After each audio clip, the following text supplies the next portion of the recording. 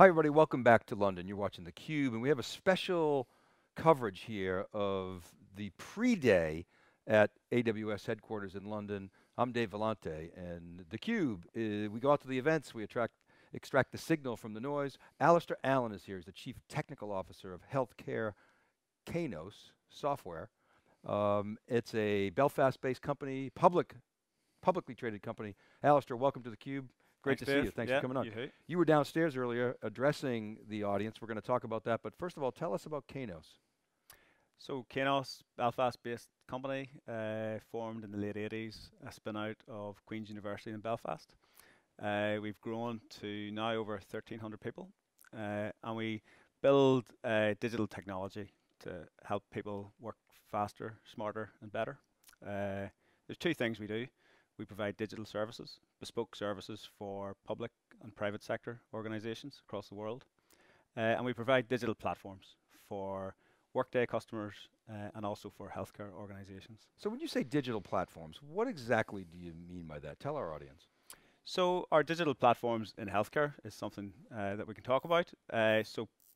Platforms to enable both hospitals to digitize their workflows and also regions, so CCGs, STPs within the NHS, to bring information together using a platform, normalizing that data and making it available to clinicians and patients. And this is, your flagship product is called Evolve, correct? And you're Correct. one of the sort of founders or inventors of Evolve. Tell us more about Evolve. So Evolve originated just over 10 years ago. Our first customer was Ipswich Hospital, and Ipswich had a big problem with paper. They had a large medical records library, and they asked us to come in and help them digitize that and make it available in an easy to view, accessible format for their clinicians. So tell me more about that. So you digitize it, you take all those mounds of paper, and then what does that do other than reduce the mounds of paper? Does it make it searchable, or is it so we index we index the content, we apply metadata whenever we capture it, trying to make it accessible for clinicians. I think when you digitize paper, the one good thing paper had going for it was, you could pick it up and it was tactile. So we've done a lot of work to try and make it mobile, make it accessible, make it searchable, and increasingly now with some of the services that AWS provide, we're able to look at taking that even further and getting more information out of that content. Add some color to that. So how has the AWS cloud affected your ability to deliver these capabilities to your customers? Well, I think the breadth and depth of services that AWS provide enables us to be able to innovate quickly, to use services like I've mentioned, like Comprehend Medical, that take the heavy lifting away from us and helps us focus on delivering better applications for our customers. So part of what you do is you architected, the software, and it's running on the cloud. Can you talk a little bit about the architecture, what you guys have built? Presumably the cloud allows you to scale, and take advantage of more innovations, but discuss the architecture if you would. So the product that I originally talked about in 2009, and about 4 years ago in 2015, we decided to re-platform for the cloud, and that was in response to a number of problems that we were seeing in the market. A move to patient-centric care, a drive to try and standardize care away from the variable nature that was there, and also to get away from closed, silos of information.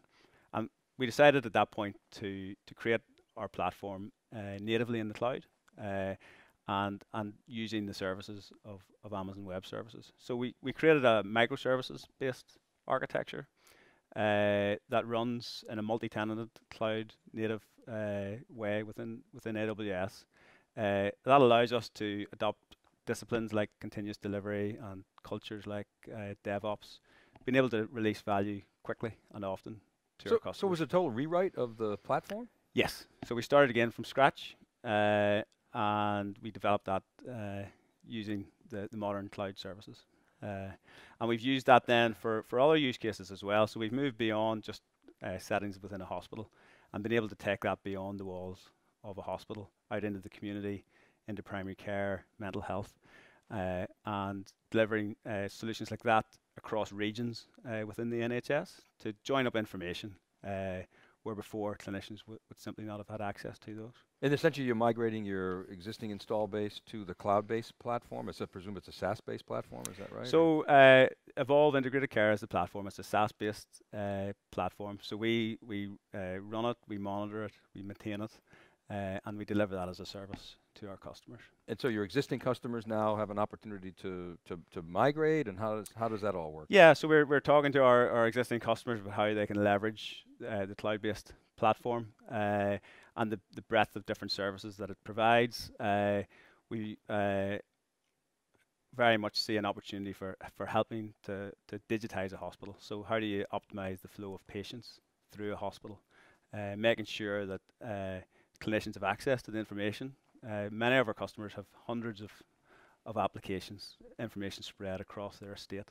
Bringing that together and orchestrating the workflow for particular pathways or particular conditions. Well, plus they have to manage their own infrastructure, I presume, And right? absolutely, and we want to build applications quickly. They want to focus on delivering healthcare. They don't want to focus on managing tin and server rooms within their hospitals. So our move to the cloud really came about because of our customers telling us that they're struggling to manage this infrastructure. They wanted us to take some of that burden away from them and to help them with some of their security challenges, availability challenges. Quite often their local infrastructure was not very resilient. And by moving to AWS, we were able to use native cloud services to address many of those challenges. So you're taking away that heavy lifting for them. AWS takes it away for you for us, in a large yeah, regard as well. Well, your engineers obviously can program the infrastructure, but how have you seen the customers that have moved and taken advantage of this? What has it done for their business specifically? What's the impact? So, well, I think it frees up people within their organization to skill up in other areas, to do other things. It frees up physical space as well in many cases. It takes away risk, and we've all heard of some of the recent security incidents. WannaCry was a huge thing in the NHS not so long ago, coming around from just simple things like not patching servers and workstations. So by taking on that responsibility, we're freeing up those hospital systems to focus on what they do best. How do they do that? Do they kind of retrain folks? What's that been like? Was it? I presume it wasn't frictionless, but it's an opportunity for people to advance their careers. Do you have any visibility on how your customers have handled that? To be honest, not a huge amount. Not a huge amount. It has, I would agree, there has been some friction there. It's not always an easy journey because there's a whole mindset change of what people used to do before and the types of activity that they'll do tomorrow. And it's something that our customers are still on a journey on. So we're quite early on in that process. But I always say to folks in the IT community, if your expertise is managing storage arrays, there's probably a better future for you if you can move up the stack and learn more about applications, data, machine intelligence, and absolutely higher up the value chain and getting closer to the user, closer to the customer. I mean, that's where the difference is, and it's particularly in healthcare, right? You're trying to balance the cost of healthcare. Everybody's aware of the rising cost of healthcare with the patient outcomes. And technology is a way to address that problem, isn't it? Absolutely. And I think never before, I think it's just a great time to work in health IT. We've now got access to some fantastic services. The rise of artificial intelligence and machine learning has never before been so available. And really helping organizations such as ourselves to really solve those problems that our customers have and introduce those efficiencies and ultimately better patient outcomes. So how are you using the data that lives in Evolve? I presume you're looking at applying artificial intelligence and the like. Talk about that, but also how do you ensure security, privacy, et cetera? Yeah. So a couple of things on data. I think one of the things we've done recently is the adoption of the FHIR standard within healthcare. And all the data that we aggregate from the various clinical systems, we normalize that down into a single FHIR data profile. And that really helps us then have a common data model that our application can use. But that's only the start. That creates the potential then to use that for secondary usage, such as population health, data analytics, and ultimately machine learning. And we're looking at a number of areas in machine learning. I think there are some ethical challenges there to be aware of, and we've started with a recent examples of understanding how we could use machine learning to try and get that structured data out of the documents. That's something that we're working on with the AWS team at the minute, to leverage a lot of that scanned content that we have in Evolve and be able to create the structured outcome, really to make it easier for clinicians to find information within the medical record. So with AWS reInvent last fall, SageMaker was of course buzzing. Is that something that you're looking at? It's something, so we haven't used it in Evolve so far, but within Kainos we have an AI practice, and we have a group of guys that are focused on the AI capability, evaluating those tools, working with AWS and helping us understand how we can use that technology to solve the problems of our customers. Yeah, it's early days. And so you talk about helping solve the problems of the customers. Summarize for us the key problems that you see machine intelligence, AI solving. Yeah, I think there's probably different categories of how you could use it. There's the diagnostic sort of use case where you could use AI to help process imagery, to help with the diagnostic process. There's being able to add personalization to, whether that be to patients or to clinicians, helping to provide insight into whatever the use case may be, and other use cases similar to that. Last word. So you were addressing the pre-day healthcare, a little forum that's going on here at AWS.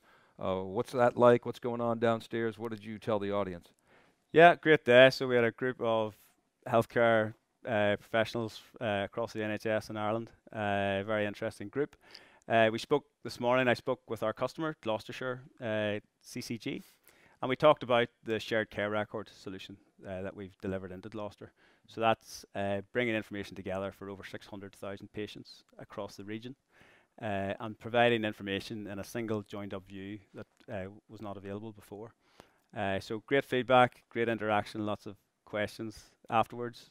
So looking forward to going back down and chatting some more to the group. Excellent. Hard to do that without the cloud, I would imagine. You common data all 600,000 customers, right? Not possible. Right. Alastair, thanks so much for coming on theCUBE. Thanks, Dave. Appreciate having you. All right, thanks for watching, everybody. Keep it right there. We'll be back with our next guest. You're watching theCUBE from AWS headquarters in London. We'll be right back.